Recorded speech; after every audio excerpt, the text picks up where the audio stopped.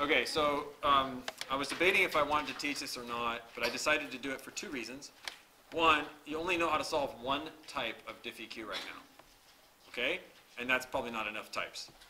And second, it's good for you to see that differential equations are solved using different methods for different styles of problems. So there's kind of two reasons why I want to teach this.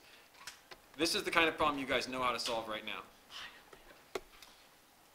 Here's what you know how to solve. If I give you a problem like this, dy dx equals 5x squared e to the y. You guys know how to solve this. You basically put the e to the y on the bottom here, and you put the dx on the right side. So 5x squared dx. So we say separate, right? And then we integrate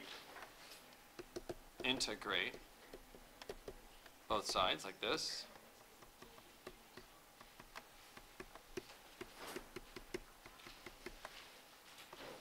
Then we anti-differentiate. Remember, you only need the plus c on one side. And then you isolate. So these are the only kind of problem you even know how to solve. And eventually you can get it down to a single answer. Let's see if I can do it here. So let's multiply by -1. I am not going to put -c because, remember, c is any number I wish. So if I multiply by -1, it's still any number I wish. Right? Okay, and then I'm going to ln both sides. That's to get rid of the e.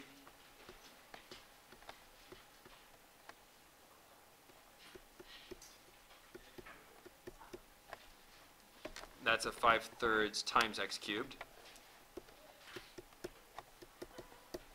And then we negate. So basically, you put negative ln and then -5/3 x cubed plus c. And this is called a general solution.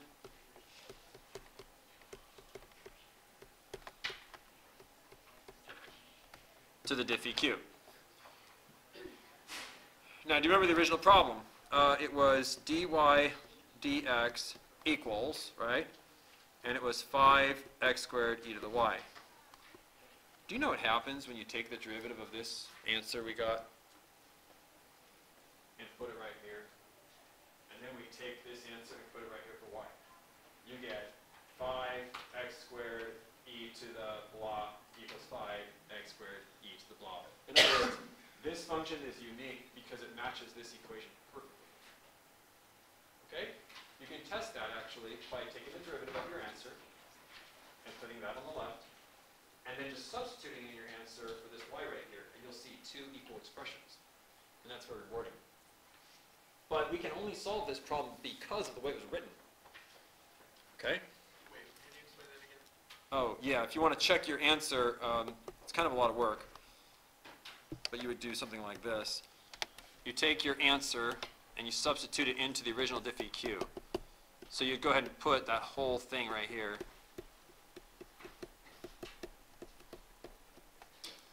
And the left side would be d dx of that answer.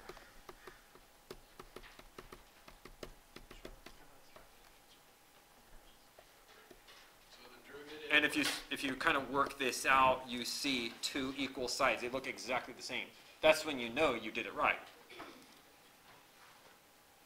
You created a function whose derivative is the same thing as multiplying 5x squared times e to that function.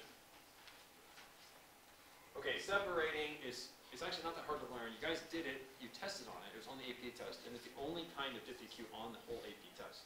Even the ABBC thing, there's only one kind. How are we supposed to do it if it was like +1? Exactly. How would we ever learn? That's what we're going to learn right now. So we didn't know it? We never knew it. We can approximate those sorts of things using Euler's method, stuff like that, but we can't solve them. So here's what I'm saying. You can only solve a problem if it looks like this. Y prime's on the left, and then there might be a number there, and then there's an f of x, and then there's a g of y, and that's it. You can solve these kind quite well, I'm sure. So I could give you another 10 examples of what we just did. Let's go ahead and write that like that. Okay, so this kind we could do. But what do you do with a problem like this one? dy dx equals kf of x plus g of y. What if there's a plus here? What next? How would you solve it? Well, this is a totally different problem. Okay? It's not separable. Let me show you an example. Let's say I gave you this problem. Let's say it was dy dx equals e to the x, not times y, but minus y. If this was a times y, this problem would be separable. We'd be done in 5 minutes. But that darn minus sign makes it not separable. You might say, I can still do it. Watch this. I'll bring the y to the left and the dx to the right. Okay. You mean you're going to add the y over and multiply by dx? Is that what you're planning to do? How about we multiply by dx first? Let's see. Let's pursue your little plan here. How are you planning to get the y to the left side? Okay. This is just not going to work. And the reason is this is a different kind of problem entirely. This is called a first-order linear differential equation, or a fold EQ. First-order linear differential equation. I'm not going to explain what that means. I'm just going to tell you that it's called a fold, a first-order linear. You don't need the vocab right now. You need the skills. Okay? So forget the vocab. How do you solve this problem? Well, first of all, you want to bring everything to one side, like this. Anything that has a y. Okay? But go ahead and leave the dy dx there. In fact, for simplicity's sake, why don't we just write it as y prime? Okay, now here's the critical thinking part. Okay? We have seen problems before in Calc 1. Okay, we've seen plenty of problems where we have y prime and y added together. We've seen them before. Implicit. It happens on implicit. It happens every time you do a product rule, right? Watch this. Watch this carefully. What is the derivative of ab if a and b are functions? What's the derivative of ab? A prime B plus B. A prime b plus what? B prime A. Look closely. In this, you can see there's an A prime and an A being added. Right? That's kind of what I have here. What's missing is sort of the B, you see.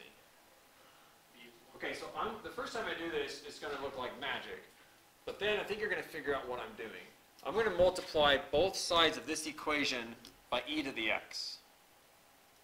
Okay? I'm not going to tell you how I knew that. You're going to figure that out.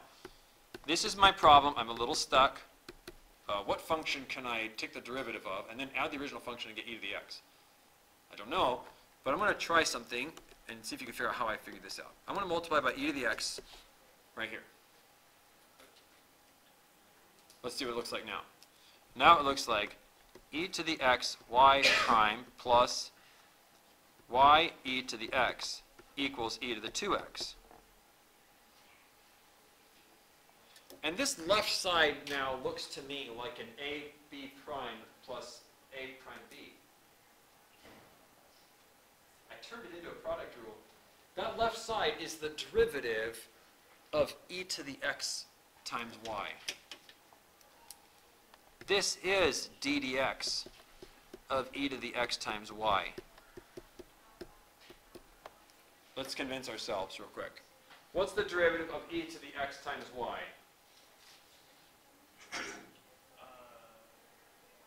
First function times derivative second plus second function times derivative first. Plus e to the x. I said that wrong, but yeah. So e to the x times y prime plus y times e to the x. It's very clever. I multiplied by a magic something. It's kind of like completing the square. You add the magic number to make it perfectly factorable. Here, I've multiplied by the magic factor that makes this integrable. I can integrate that. Integrable. So I'm multiplying by the magic something that turns the left side into ddx of a product. And now I'm just going to integrate both sides. Okay, so integrating both sides, put an integral dx on each side. Looks like this.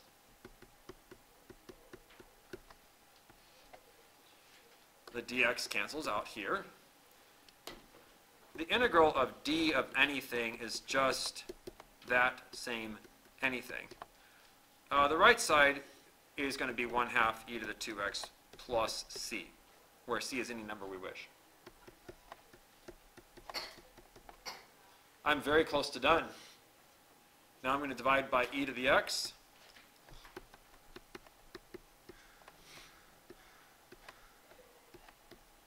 Or you could say multiply both sides by e to the negative x. And this is my general solution. We're not going to do particular solutions today, where you plug in an initial condition. Let's just stop here on each problem today.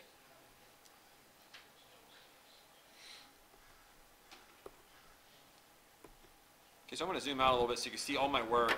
I started with a problem that looked brand new. I multiplied by what's called an integrating factor. It's the magic something that makes the left side a perfect derivative. Just like completing a square, you add a magic something to make a perfect square. I then integrated both sides, done. Very cool. So here's the question. How did I know to use e to the x? I'm still not going to answer that question. I'm going to do another example, and this time when I multiply by the green, see if you can figure out where I got it from. Okay? Let's go to the next problem.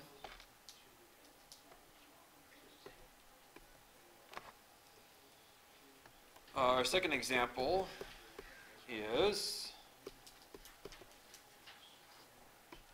xy prime minus 3y equals x cubed. I don't like how this one looks a little different from last time. There's an x out front that wasn't there in the last problem. Look back at example 1. I did not have an x at the very beginning. See that? I did not have an x right here on the last problem. I think we should just go ahead and divide by x real quick so we can see this problem just like the last problem. So I'm going to divide by x just real quick like this. I have this problem now.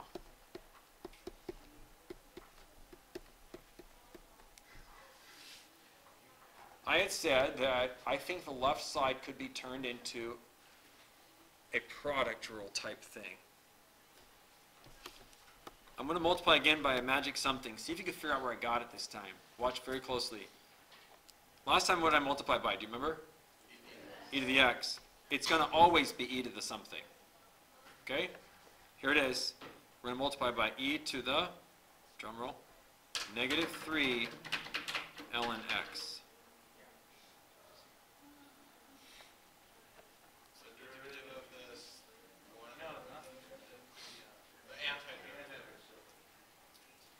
It's always e to the something. Does anyone know where I got the negative 3 from? 3 over the x right there. Does anyone know where I got the ln absolute value x from? The antiderivative of 1 over x. Whatever's in front of the y, integrate it, and put it up on an e. That's the magic something. I'll say that again. Whatever is sitting here is normally called p of x. And this guy, this magic integrating factor, is always e to the integral of p of x. I should probably use a dummy variable, but the point is, it's not very hard to figure out what to multiply by. Just anti-derive whatever's in front of your y. Stick it on an e. That's the magic something. The rest is easy, actually. And this big green guy is called an integrating factor. That's a great name for him. This is brand new right here. This is called an integrating factor.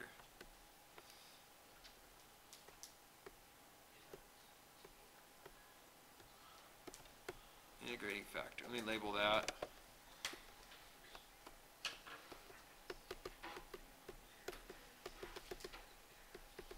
Some people have fancy names for it, like mu of x.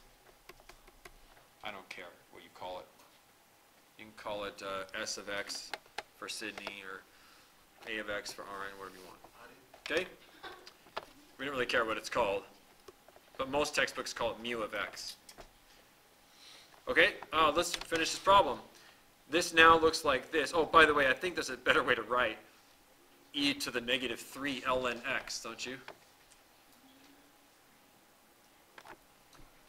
I mean, it's kind of redundant to write e to the negative ln 3 ln x. Why don't we move the negative 3 like this? And then doesn't the e and the ln just cancel out? Okay. And just for simplicity's sake, let's just make sure that x is positive in this problem to begin with.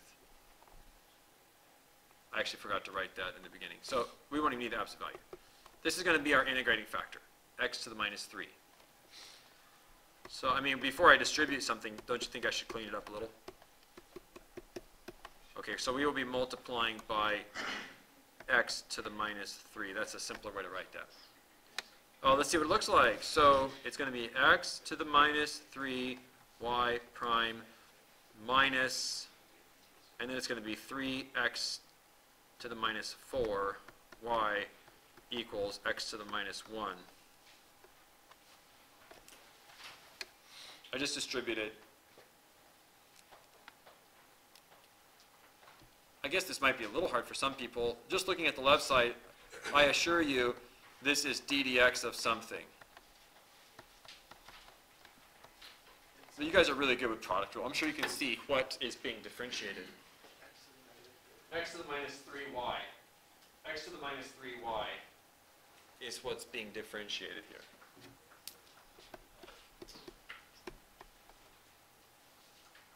The derivative of x to the minus 3y is x to the minus 3y prime minus 3 x to the minus 4y.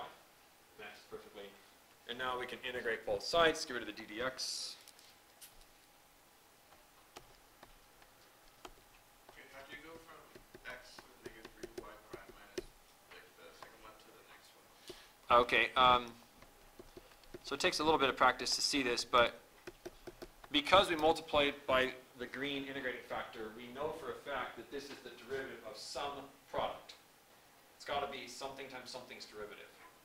Okay? And that something is right here and right here.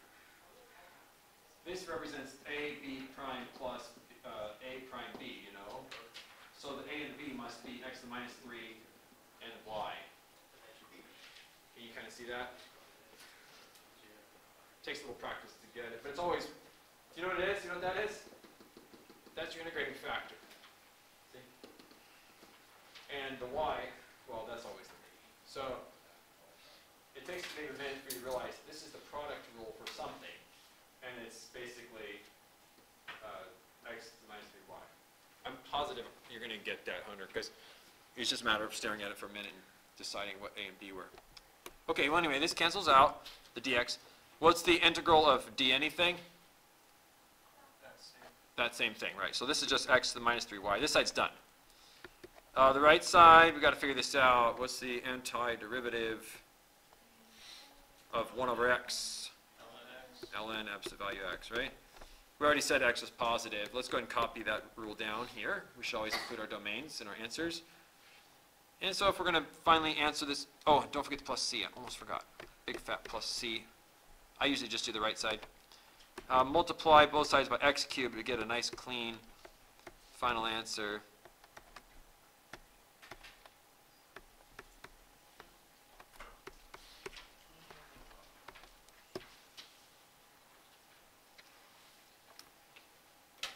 There you go. So the first time I just magically multiplied by e to the something, right? You didn't know why. This time I think you kind of caught on how I got that integrating factor. This time you're going to try it. Okay? This is our last example for today. And your worksheet has, this worksheet, which is due on Tuesday, is going to have some problems like these. Okay? So here it is. It's dy dx minus y tan x equals 5. And I need to keep my x between negative pi over 2 and pi over 2. I'll explain why later, but normally these are just givens anyway. It's because tangent has asymptotes all over the place. So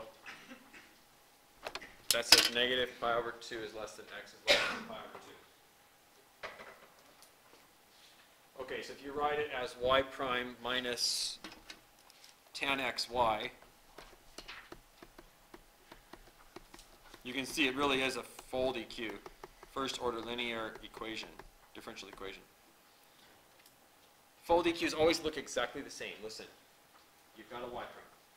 It's all alone. Then you've got a plus something or minus something. Then you've got garbage times y. And then this is always equal to garbage. And there's no y on the right. They always look exactly the same. Y prime, garbage y, garbage no y. They always look like this. Okay? See if you can figure out what the magic something is that I'm going to multiply by to make the left side integrable as a product.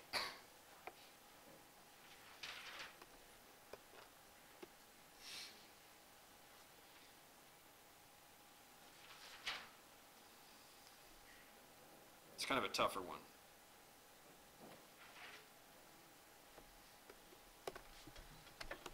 So the magic something is e to the integral of negative tan.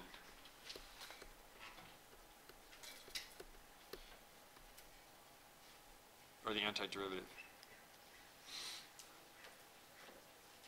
This is going to take a minute to figure out, this green thing.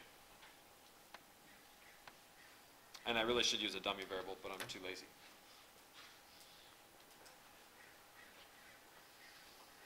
I should use tan t dt. And plug in x. Yeah, definitely clean it up. Anything you're going to distribute, you want to clean it up first.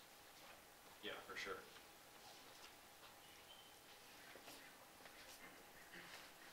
Is it ln negative cos x? Oh, let's see here. So if you write this as sine x over cos x, and you do a u sub, are you letting u equal cos x? I didn't take the negative. I just made u equal negative cos x. And then d. Oh, that works too. The way I'm doing it, it's going to be du is negative sine x dx. So I'll put the negative on my du. So this is e to the negative integral negative du over u. In other words, e to the integral 1 over u du, where u is cosine. So this just comes out to be e to the integral, e to the ln, e to the ln absolute value cosine x. So, okay. And since we're, That I got would be just pretty much pointless because they're the absolute value. yeah, because I also chose, look at the x's I'm choosing. The x's I'm choosing are all super close to the origin, where cosine is entirely above the axis. So we do not need absolute values. The e and the ln cancel out. What is my magic something? It's just cosine x. So that was a little cryptic, but that's the magic something. Most of that was just calc 1 right there.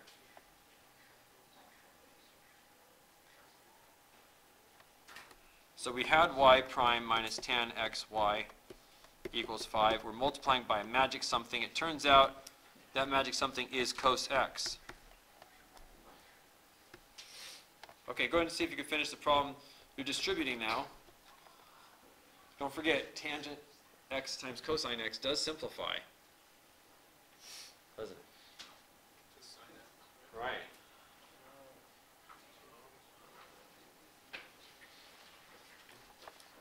So distributing, we get cos x times y prime minus sine x times y equals 5 cos x.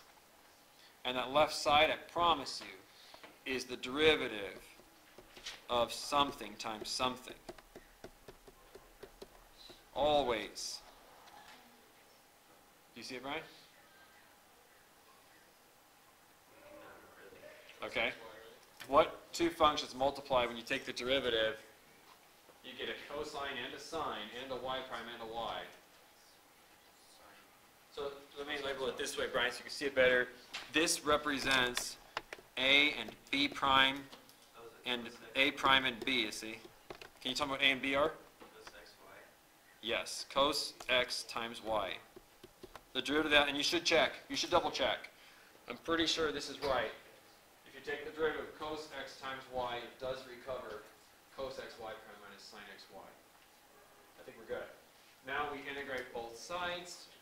We've kind of learned our lesson. The left side is going to become cos x times y. Let's not get carried away here. The left side is cos x times y. The right side, you're anti-deriving this. Okay, so the right side is 5 sine x. Don't forget the fat plus c. Very important. So they have to be fat. Fat. There has to be like a different one than... No, I'm sorry. I shouldn't have said fat. I was just saying, don't forget to write it. And I always draw it really big, because every time you write this, it should be a reminder that I'm going to do it again next time. It's really important on a differential equation, because there are many answers in a general solution. There's an infinite number of functions that obey the rules that you've been given. Yeah, so now it's time to divide by cosine. So if I divide by cosine, let's go back to black here. If I divide by cosine,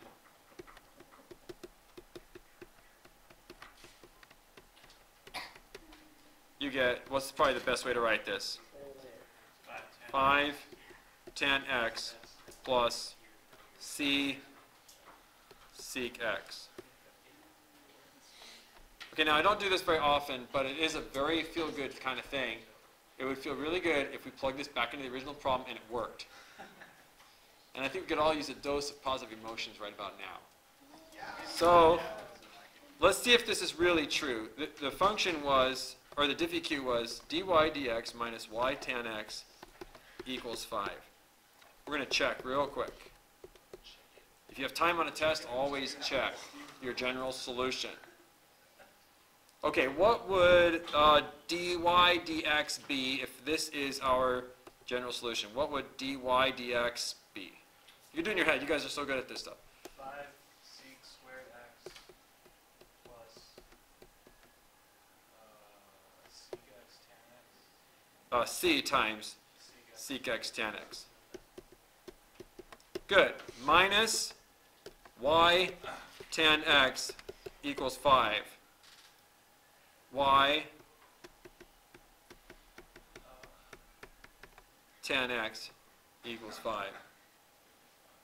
This gives me 5 sec squared x minus 5 tan squared x equals 5. Notice that the c sec x and the negative c sec x, I'm sorry, the c sec x tan x and the negative c sec x tan x cancels out. We're very close. I hope secant squared minus tangent squared is 1. It is. Pull out a 5, you get sec squared minus tan squared. This is 5 times 1 equals 5. This is kind of worth your time in the end of a problem, you know. So that's the lesson for today. I do have one closing comment, and then I'll let you ask questions. Yeah, question? Let me record it. Okay, we're not going to do any more examples. We're not going to learn anything new, but it turns out that this is important because although a lot of things in the real world, when you're studying physics or whatever, a lot of the differential equations really are separable. We saw that with temperature, logistic growth. All those guys are separable differential equations. So I understand why the College Board only tested you on separable diff EQs. It's because real life has a lot of separable diff EQs. But if you're like a skydiver and you're falling through the air, your velocity and your position, or I should say actually, your acceleration and your velocity both play a role in your motion and in the drag forces on your body. You know that when you reach terminal velocity, you stop speeding up. Everybody knows that. You hit 120 miles an hour, you no longer speed up, right? What that means is the drag forces on your body are related somehow to your velocity and your acceleration. So force is ma plus bv. There's actually a velocity term in your force, and that's a concern. It means that your diffie-q's are complex and difficult to solve, and way beyond us, even after this lesson. But there are different kinds of diffie-q's in nature, and they often come with friction and that sort of thing. Okay? Most of them have to be solved with a computer anyway. So this is just a taste of how a problem could be a little different, but still have a clever solution. Bernoulli said he could turn a problem like this one into a full DQ. Watch this problem. This is what we're going to do tomorrow. Bernoulli said he could take this problem here, y prime minus 1 over 2xy equals xy squared. This is not a fold. This is not a fold DQ. And the reason is, you've got your y prime, you've got your garbage y, but you've got equals garbage with more y's. Bernoulli found a very clever way to rewrite this problem so it doesn't have this y squared here. And he did not corrupt the left side. It's very interesting how he did it. He was able to remove this y squared without corrupting the left side. And he turned it into a fold DQ and solved it. And I'll show you how to do it tomorrow. It's actually extremely clever. One simple substitution will change this to a fold DQ, and then we can actually attack it using our little integrating factor. Okay, so that'll be cool. That'll double the number of problems we know how to do. Even if there is something here with y, we can still solve. So that's just a kind of a teaser, to get you excited about tomorrow's lesson.